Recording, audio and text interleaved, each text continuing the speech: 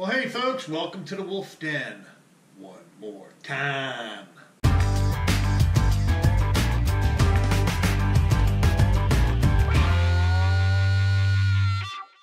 Alright, what I am doing here is I've got out my entire supplies for making my strong arm rig. This is my strong arm rig right here. It's got a Duloc snap, a three-way, Mason hard-type nylon, crimped to a swivel on the end, be it a ball bearing or bearing swivel.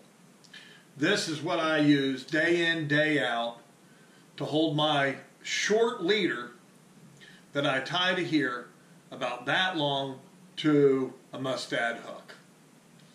And then you can change out a bank sinker really fast. And this keeps it, because it's real stiff, this keeps your leader from getting tangled in your main line, which would be tied to that end of the cross lock three-way. I'm going to be going through this extremely fast because I got a lot of work to do. But I figured I would do a little rigging video for you. So this is my strong arm. I will put a link below in the video description. On a smartphone, it's a tiny little arrow about that big in which you have to click with a mouse's finger on your phone, on the YouTube app. But on a real computer, you click where it says show more under this video. That is also known as the video description or the video details. I will put a link below of how I make my strong arms. I did a complete video giveaway of how I came up with this. It works for me. I used it, I R&D'd it for years and years and years, and then I finally let the cat out of the bag. But, as you may have seen in other videos, I sometimes don't use that because I'm going super LT. What I call LT is light tackle. And I want to use the least amount of lead to get the job done. I use half, quarter ounce, 3/8 jig heads, very simple jig heads, just a ball-headed jig with a gold eagle claw hook. I use a lot of those when I'm pitching up into serious snaggy areas around here like jetty rocks. But if I want to LT with just customers with spinning rods in their hands, about the lightest that we'll get away with laying a bait on the bottom is a 1 ounce. I'll put another link in the video description of just this past week. Me and a customer, fantastic customer, long-time customer, the Traveler Bob, with us whacking and stacking the the bull redfish, not really big, but the teenagers in the 12 to 17, 18, 19 pound category. And we were using my next favorite rig. And that is, and I made mention in that video that I absolutely despise rigging egg sinkers, sliding egg sinkers. I've never liked them because there's so much sort of rigging going on. So, let me put on my reading glasses so I can actually see what I'm showing you. This is what I have found to be super easy. It's a swivel with, let me get some super light going here, swivel with a 1 ounce egg, but it has eyes on it. These are very, very difficult to find. And the one thing I don't like about these were made by Hurricane Saltwater Tackle. And what they did is they used steel eyes because they come from China or Taiwan or Thailand or somewhere in Malaysia or something like that. And instead of having brass, they use steel. So these are hard to find, and when I did find them, the price was right, so I bought a whole bunch. but at the same time, the price varies. And I've seen them in ridiculous prices. So I really like these, and the reason I like these better than an egg sinker is, number one, when I have an egg sinker, and I'll get one right here because this is part of what I'm going to show you. Here's just your average bullet weights egg sinkers. Just a pack from Wally's World. You get a pound of them, 16 ounces, 16 of them, 1 ounce. Okay, dirt cheap, Wally's World.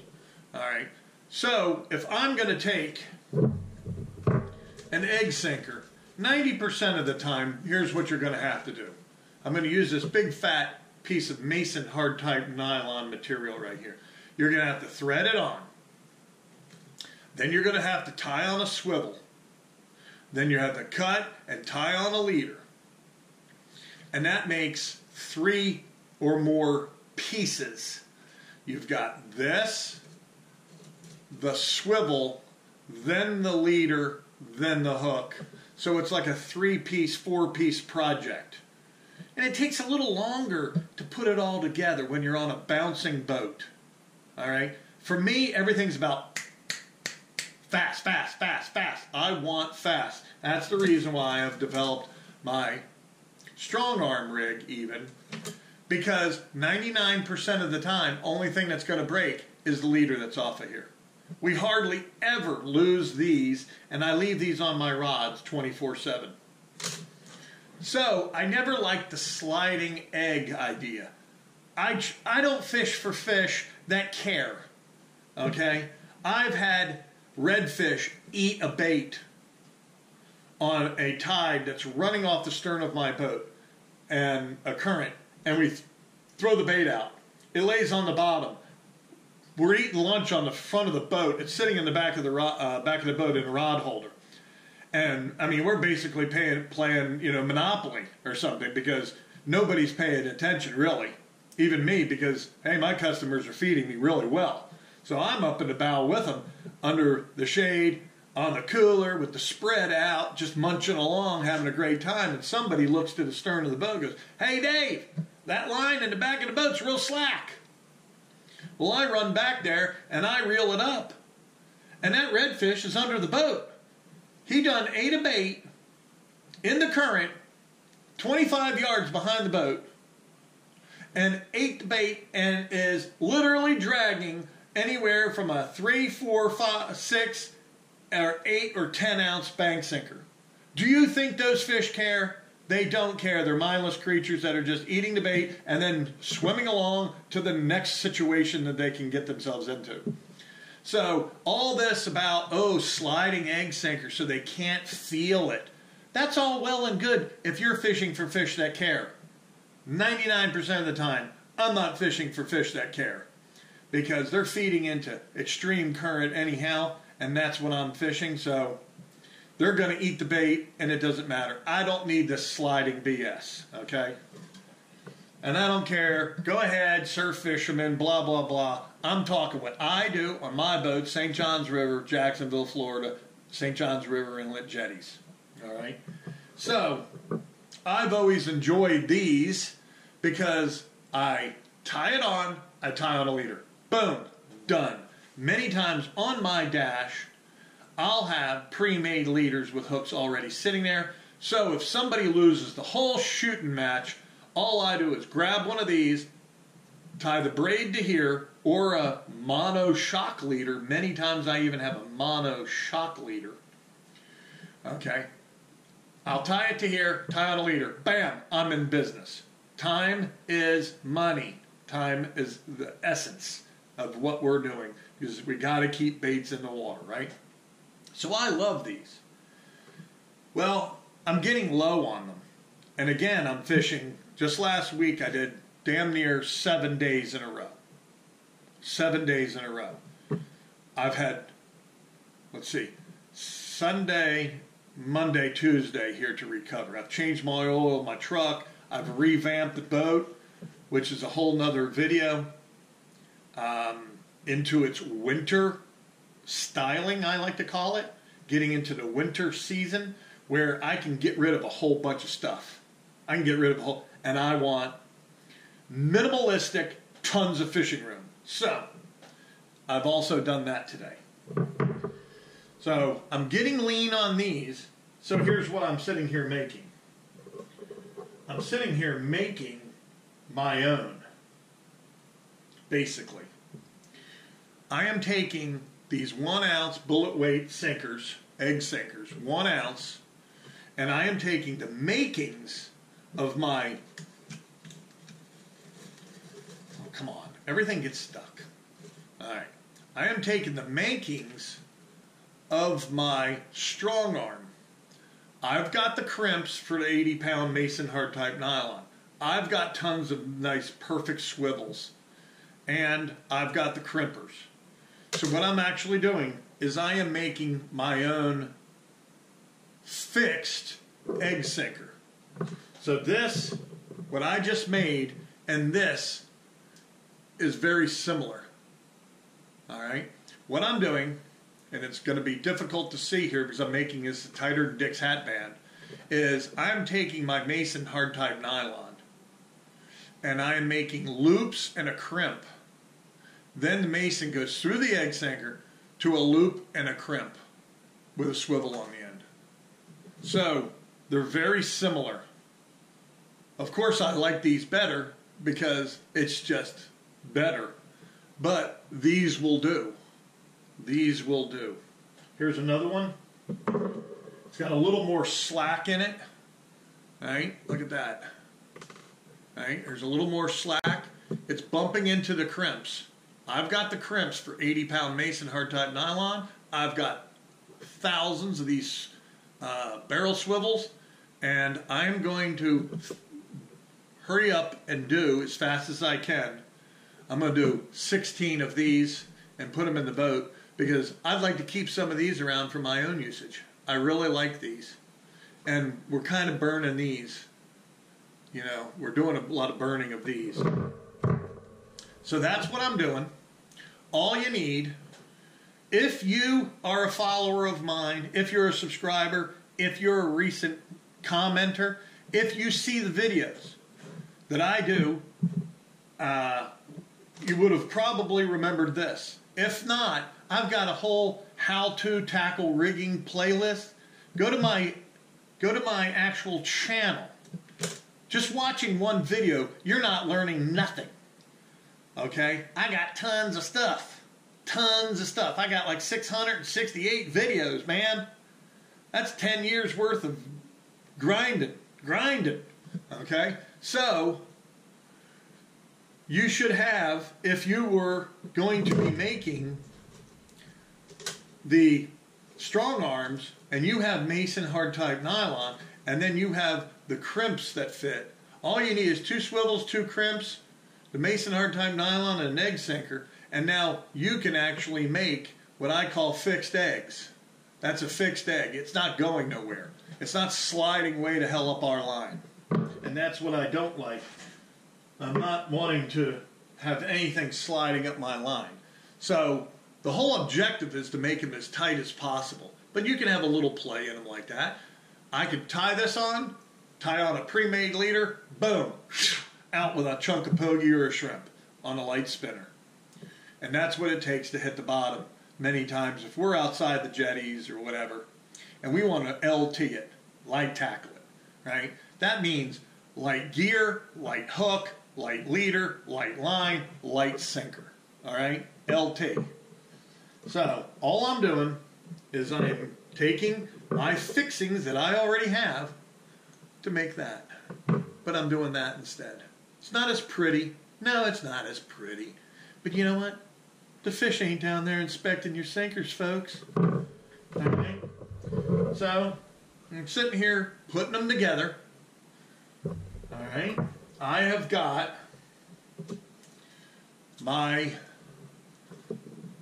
got a video all about buying these on Amazon. 35 millimeter film cases. These are absolutely fantastic. And I'll show you here in a second. I don't carry these on the boat anymore because I revamped something else. I have a video about buying these and putting all your small tackle in these. You could buy, I bought 60 of them, man. 60 of them for like $12, $13, $14 off of damn Amazon. They come straight from China, or they were actually, I believe these were fulfilled by Amazon in an Amazon warehouse and were here the next day. So I got them with labels on them. Mason, 80-pound, strong arm crimps, right there. And there's all my crimps. And what I also do, there's the crimp that you're going to need for 80-pound Mason hard-type nylon. I buy the Bill Fisher double-sleeved size 1.0 100 pack. I get these and I put them all in there. Okay, I leave the tag in there so I can remember what I have in here. All right, so there you go. Not everybody's going to be like me. I'm a factory when it comes to damn making tackle, okay? Because we burn it like cordwood. We burn them like matchsticks. So, look at all them swivels. And I've got about 5 of these slap full of swivels. Then I've got one, where is it? I got one full of nothing but BB swivels. What's BB? Ball bearing swivels, folks. Little tiny, tiny microscopic ball bearing swivels. Where are they? These are all the big ones. All right, either way. Either way. Well, I don't know where they are. But look at this. See? I even keep the tags of my swivels. These were Tsunami swivels. Number 6, 65-pound test, 52 a pack. Here's another thing. Always keep your tags so you can remember what to buy.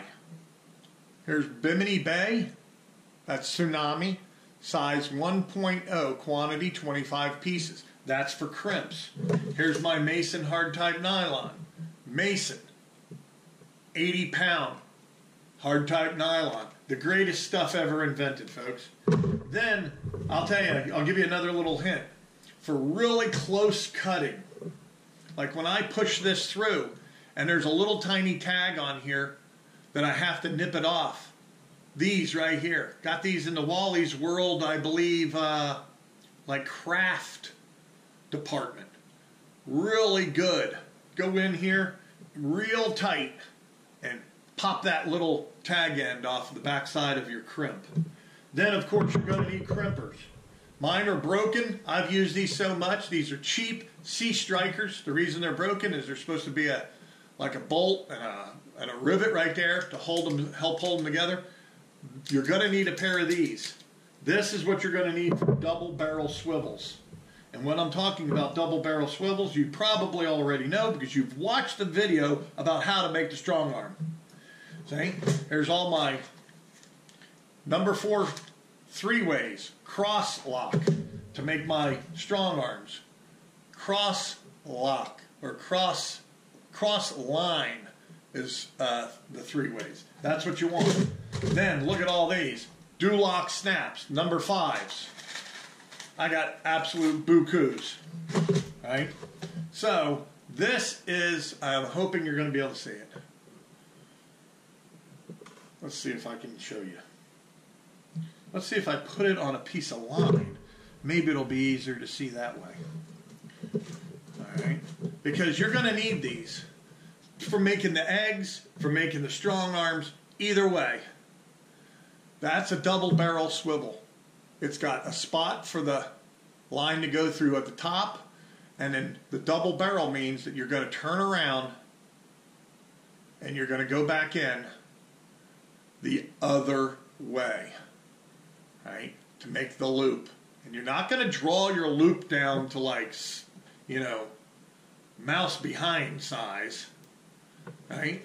There is a double barrel swivel, right? You're going to crimp that. You always crimp it. Have it up. Stick it in. Crimp it like this. Not lay it flat and crimp it. You want it up and stick it in your crimper. All right? So, what else can I show you really fast? Oh, okay. What I did with all these. Well, I'll show you. This is a chest I got off a friend of mine. Look at it. That's all lead. That's all trout leads. There's some of those same sinkers, but in 2 ounce. There's some trout leads, right? All kinds of lead. Look at this. Little tiny eggs. And I don't like them because the swivel is buried in the lead. They have a tendency to snap off on big fish. But that's a little 1/4 ounce. Okay? And everything is labeled.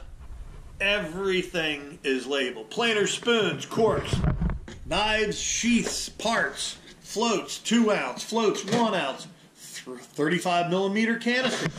Oh my God, look at all those canisters.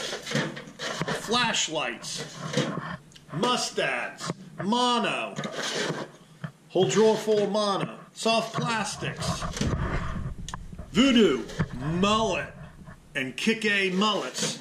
Terminal tackle. Uh-oh, what did we just find? More 35 millimeter film cases. Ball head jigs. There you go, folks. These are the jigs that I was telling you that I will use if we're using a jig. Just that simple jig right there. Eagle Claw Gold 3, I think it's a 635 hook, I believe. And that's a 1/2 ounce. Fish don't care the color of your lead. All you want is a good, strong hook. All right? And then I did a video about making these. I could use these tomorrow. I took a 1 ounce and I crimped it down on a 5/0 mustad hook. I have a video about that. Making your own jigs. Live or chunk bait jigs. We could be using these tomorrow. I might put more of these in the boat. I don't know if I have any in the boat. But we could be using these tomorrow because all we're going to maybe be doing is hopefully getting out to the inlet, putting a chunk bait on here and throwing it to the red bass. Soft plastic jig heads. These are just for soft plastics. My Okie jigs. Swing hook jigs. eBay. This guy is fantastic. He makes spinner baits, and then he makes these. You put a soft plastic on these, and you got yourself a swing head jig. I got them in every color they know come in. There you go. There's something for you, bud. Woo! Look at all them. Wow. That is nothing but slab spoons. Then, go down here. Nothing but vertical jigs. Like butterfly jigs. Vertical jigging. Right? Everything. Batteries. Tons of batteries. GoPro parts. More swivels. There's my old swivels. I used to sell these on eBay. Open eye swivels. So you can put these on my micro jigs. Let me get one here. See how it's got an open eye? It's got an open eye, and on this end, it's got a closed eye. I used to sell these on eBay. I kept these for myself. 10-aught shark hooks. Do you think I'm ready for sharking, folks? 10-aught VMCs with a permasteel finish. Miscellaneous hooks. Yeah. Shark rigging material. Double hook and drift rigs and cable. Reel cleaning supplies. Mustad 3407, 2-aught and 3-aught. Yeah, there we go. I buy my hooks by the 1,000s. 1,000 boxes. So, there you go. That's the JETTYWOLF's tackle center. Yeah, baby. So that's exactly what I use for all my... So when I need something, what do? I pull out a drawer marked strong arm parts, and I'm ready to rock and roll. And I'm making me some stuff. There's a bunch of swivels.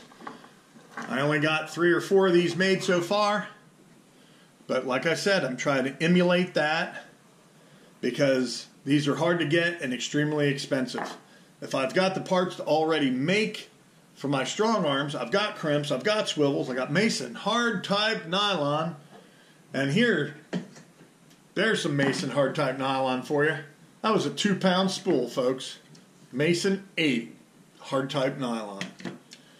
I bought this stuff probably over 10 years ago. Cost me about $110 for this spool, and I still have it 10 years later. I also have a spool of 30. Alright, so there you go. There's the PBR in a Marine Tech Tools koozie. Got that for free. Alright, I'll see you on the next one. Have a beer on me. Take it easy.